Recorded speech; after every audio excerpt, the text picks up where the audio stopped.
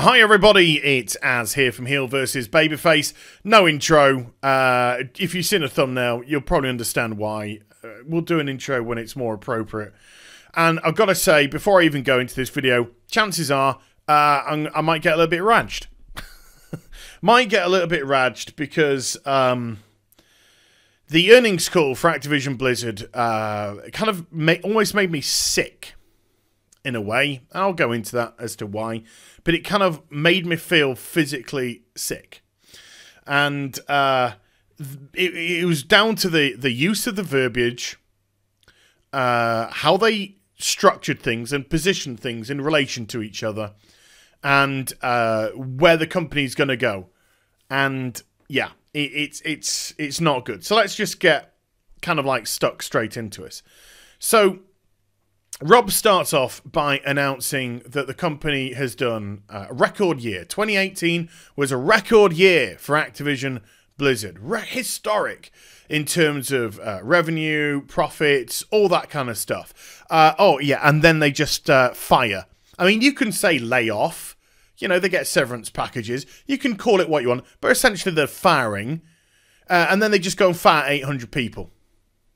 Now, Shreya from Kotaku, he's reporting that when people are arriving at Blizzard today, they're in tears in the car park. People are in tears, and they're hugging each other because they knew what was coming.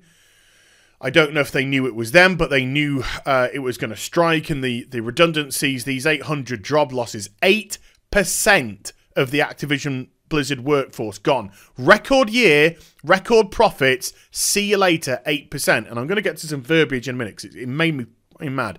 And this is lost throughout Activision, through Blizzard Entertainment, and also through King as well.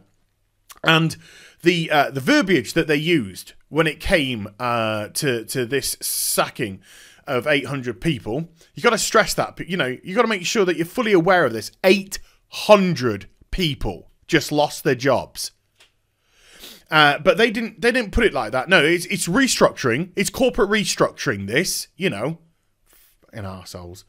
And they said they were making room for more meaningful roles. That was the verbiage. Making room for more meaningful roles. I use the tone. I use the term tone deaf, but just. When you hear people say that, you just know they're up there and they don't give two shits about these people whatsoever. They are stuck there, up there with their tens of, probably hundreds of millions in Rob's case, hundreds of millions of dollars. You got CFOs who are leaving the company, coming back 18 months later, getting $15 million sign-on bonuses. Here, have $3.5 million up front. We'll give you another, $11.5 million in stock option bonuses if you hit your targets. And it's been a record year, so goody goody. Oh, I'm happy to be back at Blizzard. No shit. I bet you got 15 million reasons to be happy to be back at Activision Blizzard. I should say Activision Blizzard, not Blizzard that he's back at. It's Activision Blizzard. And then what made me even more mad with Rob and his usage of verbiage was he said in the Q&A afterwards, he said, "Oh, this was in my top 5 most difficult decisions ever." Oh, really, Rob? Oh, right. Oh, you've got top 10 lists, have you? You've got top 10 lists of shit that you do in your life. Yeah, when you go home tonight, yeah, you're going to go to the one, Rob's top 10 most difficult decisions. Well, this one's in the top 5. Got to work out which one of the top 5 this was. Is he firing 800 people number 3, or is it number 4? I'm not too sure. I don't think it's number 1. I don't think it's number 1 because I don't give a shit at the end of the day. And that language just like, so again, tone deaf. It's in my top 5. Oh, piss off, Rob. Sorry, I'm just really kind of like rattled. One of the big WoW CMs, Yethersons, they were let go. They were fired. Let's just call it how it is. They were fired, and they've been one of the people who have been as much on the gamer side as you're ever going to see a CM. And I've seen some pretty piss poor CMs at Blizzard that just really don't care. But this person was as good a CM as regards to pushing what the player base wants than anything you're going to see. And they're gone, which is great because they also talked about how they want to build relationships between them and their community. Build relationships. We want to build relationships between us and our gamers by sacking everybody in the middle and then leaving all the people who just don't have any clue how to communicate, want to communicate, don't care, looking to take paychecks home. Yeah. So the people in the middle, yeah, let's improve communication by sacking them.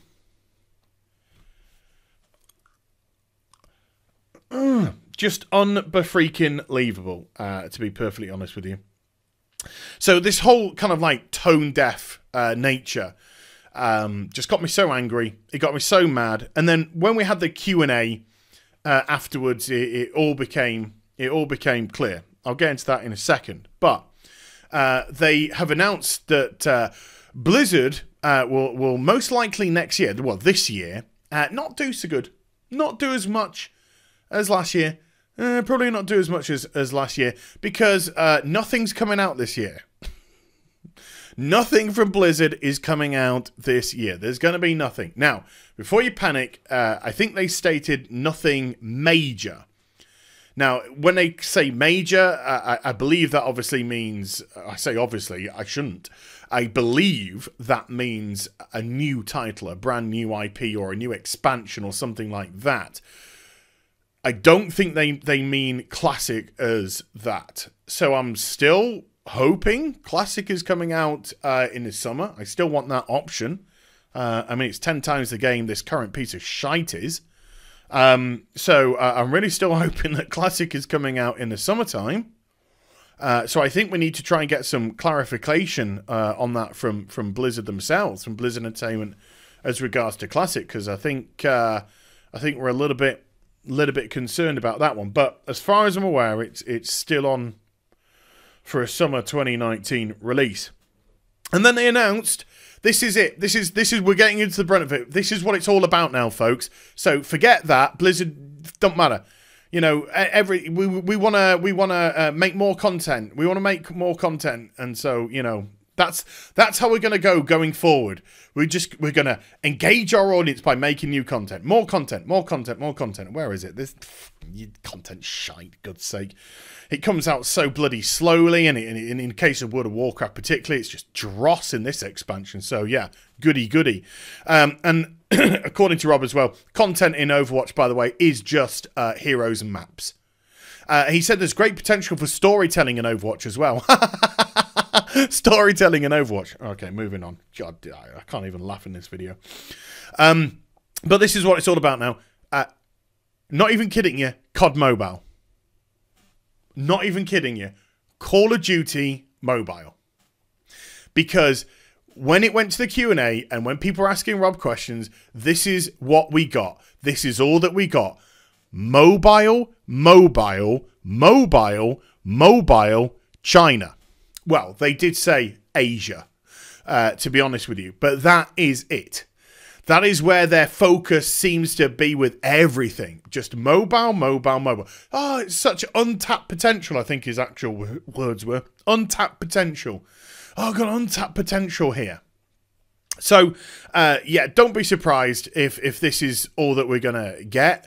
They were asked about Diablo Immortal, where I was assured it was going to be this wonderful, deep Diablo experience that players would... Oh, piss off. It's on the mobile phone, for Christ's sake. So, yeah, Call of Duty Mobile is going to come. So all those PC players, you know, who love playing the Twitch shooter on their keyboard mice...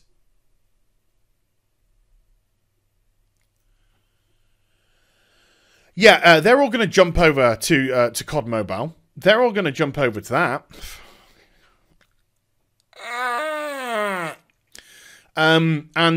What was... I mean, I shouldn't say it was unexpected, but what was pretty sick is, of course, when they announced the layoffs and the restructuring, stock price went up. Stock price went up. Record profits, you say? Best year you've ever had, you say? Laying off staff so you can restructure to make more monies? Oh, lets the stock price go up. So it's up around $43 at the moment. So it's gone up about $3 since close last night, which is up about 7.5-ish percent. So, yeah, there was just so much on the focus of mobile, going forward mobile. I just feel, listening to it, like I said, the reason why I feel physically sick is listening to this earnings call. I just didn't see any future for the games that I've loved, you know, like WoW and stuff. I really didn't. I just thought, no, they're not interested in innovating WoW at all. They're just interested in just keeping it going. Literally, just keep the corpse going. So I'm just expecting more copy and paste shite. I'm not expecting anything, you know, innovative, different, inventive. I know it's innovative again, but whatever. It's late. I'm tired, and I'm out of superlatives and adjectives and all those things. So it's so sad that you know, I feel so sorry, legitimately so sorry for these 800 plus people who have lost their jobs in the wake of a record year with record profits. What does that say about a company? What does that say? If you had any sort of backbone, morality whatsoever, if you were legitimately looking to restructure, then surely you would do it systematically throughout the year. You wouldn't just leave it to one lump sum. You know? You'd say, right, this team here is not working out, you know, or they've reached the potential that we can get with them, or it can merge in with this department or whatever. And unfortunately, we're going to have to let some of them go because, you know, we've only got room for X here. You do it just gradually throughout the course. So you have this just like organic flow throughout the course, you know, throughout the year.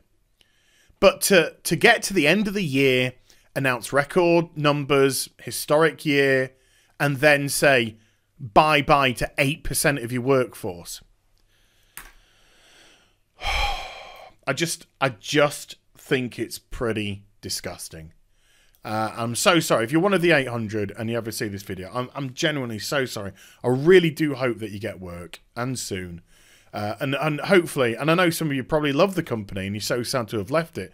But for a company that's actually looking to go forward with their games, instead of just, you know, jumping onto China to try and get that Eastern, I don't even know the currency, Dong, I think it is. That's one hell of a way to end the vid. So I hope you enjoyed the vid. If you did, do get a thumbs up and also subscribe to the channel. Follow me on social media and Twitch for live streaming. Links are in the description box down below. I'll be back tomorrow with some more stuff. You take care. Bye for now.